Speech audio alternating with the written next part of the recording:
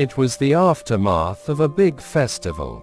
Two cats were prowling together. One of the cats saw a big cake and mooed. The other jumped up and picked it. The first cat said, "Give me the cake. It is I who saw it first." The other cat said, "Keep away from it. It is I who picked it up."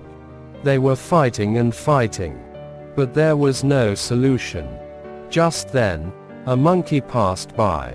He thought, "What foolish cats they must be. Let me make use of this chance."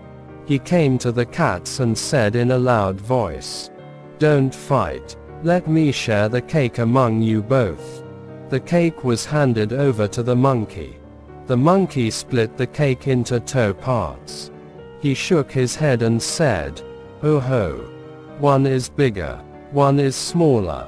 He had a bit of the bigger and now said, "Oh ho! This has become smaller now."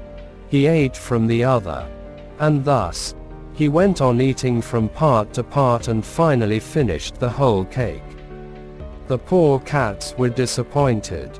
Moral: when you quarrel, someone else gains.